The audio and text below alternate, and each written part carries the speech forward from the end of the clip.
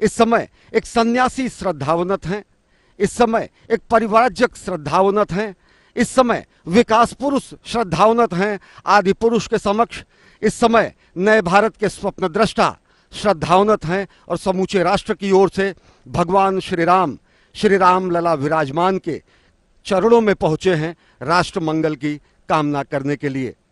प्रमुख महंत सत्येंद्र दास जी महाराज दीप देकर प्रधानमंत्री नरेंद्र मोदी राष्ट्र कल्याण की कामना कर रहे हैं, क्योंकि असतो मां सद्गमय तमसो मां ज्योतिर्गमय मृत्योर मां अमृतम गमय, यह हमारे वेदों में कहा गया है, यह हमारे मनीषियों ने कामना की है।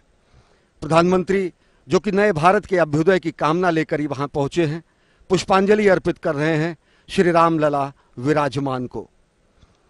प्रधानमंत्री इसके बाद राष्ट्र द्वारा प्रस्तुत की जा रही कार्यांजलि का भी अवलोकन करेंगे, जबकि दिव्य भव्य नव्य भगवान श्री राम के मंदिर के निर्माण कार्य के वो साक्षी बनेंगे और जिसका सौभाग्य उन्हें हासिल हुआ था 5 अगस्त साल 2020 को भूमि पूजन करने के जरिए।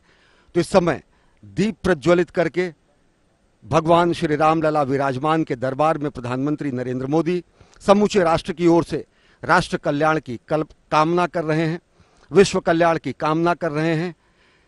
हमारी ही संस्कृति है जो कि वसुधैव कुटुंबकम कहती है, हमारी ही संस्कृति है जो सर्वे भवन्तु सुखिनः सर्वे सन्तु निरामयः का मंत्र जपती है, हमारी ही संस्कृति है जो कि धर्म की जय हो अधर्म का नाश हो इसकी कामना करती है, हमारी ही संस्कृति है जो विश्व के कल्याण की प्रार्थना करती है।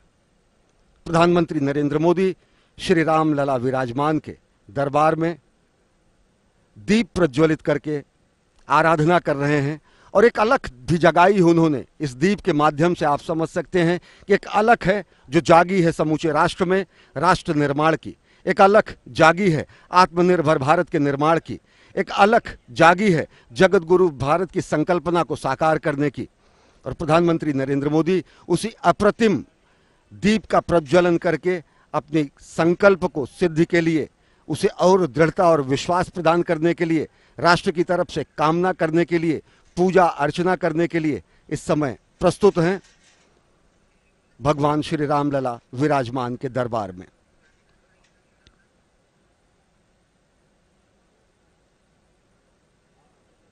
स्वामी सत्येंद्र दास जी ने तिलक लगाकर और अंगवस्त्र देकर जननायक का अभिवादन किया है और श्रद्धावनत हैं, विनयावनत हैं। प्रधानमंत्री समूचे राष्ट्र की ओर से संत महात्माओं मनीषियों और समूचे नर और नारायण की संकल्पना को साकार करने में लगे समस्त व्यक्ति के सामने। अयोध्या उस सनातन संस्कृति का प्रतीक है जिसने उदार हृदय से सभी धर्मों को और संस्कृतियों को शरण दिया। अयोध्या की महिमा चारों भुवन में व्याप्त है। ये भगवान श्री लक्ष्मी नारायण के साक्षात अवतार की भूमि है, ये भगवान श्री राम के जन्म स्थान की भूमि है।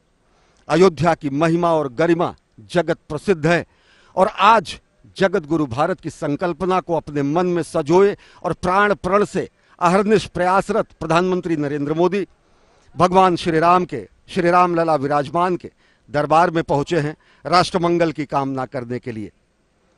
युगों युगों की साक्षी है ये अयोध्या की पावन धरती।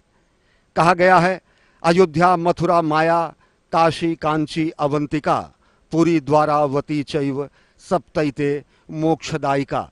मोक्षदायी नगरों में सर्वश्रेष्ठ स्थान हासिल है अयोध्या को। विश्व प्रसिद्ध है भगवान श्री राम की नगरी अयोध्या और भगवान श्री राम रामलला विराजमान की परिक्रमा कर रहे हैं, प्रदक्षिणा कर रहे हैं प्रधानमंत्री नरेंद्र मोदी, राष्ट्रनायक नरेंद्र मोदी, परिव्राजक नरेंद्र मोदी, सन्यासी नरेंद्र मोदी, स्वप्नद्रष्टा नरेंद्र मोदी और भारतीय संस्कृति के संवाहक अग्रदूत के रूप में नरेंद्र मोदी, भारत भारतीयता के प्रतीक के रूप में नरेंद्र मोदी।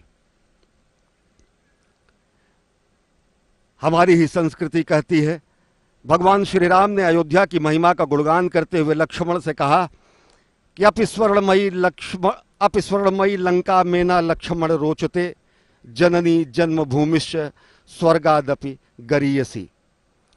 जननी जन्मभूमि स्वर्ग से महान है और इसके लिए समर्पित तन मन और प्राण है। इसी भावना को आत्मसात करते हुए प्रधानमंत्री नरेंद्र मोदी पहुंचे हैं भगवान श्री राम के, श्री राम लला विराजमान के दरबार में।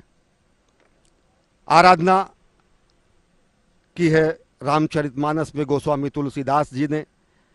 उन्होंने कहा कि श्री रामचंद्र कृपाल भजुमन हरण भव भय दारुणम, नवकंज लोचन कंज मुख कर कंज पद कंजारुणम, कंदर्प अगणित अमित छवि नवनील नीरद सुंदरम, पतपीठ मानहु तड़ित रुचि सुचि नवमि जनक सुतावरम।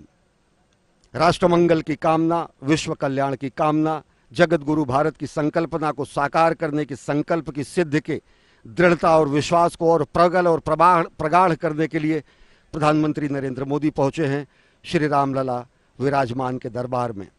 और उत्तर प्रदेश की राज्यपाल आनंदीबेन पटेल इस समय श्री रामलला विराजमान का पूजन अर्चन और आरती करते हुए, और इस समय सहगामी हैं, सहचर हैं उत्तर प्रदेश के मुख्यमंत्री योगी आदित्यनाथ प्रधानमंत्री नरेंद्र मोदी के साथ। प्रधानमंत्री नरेंद्र मोदी जो कि भारत भारतीयता के ध्वजवाहक हैं, प्रधानमंत्री नरेंद्र मोदी जो कि सनातन संस्कृति के इस संक्रांति काल के अग्रदूत हैं, प्रधानमंत्री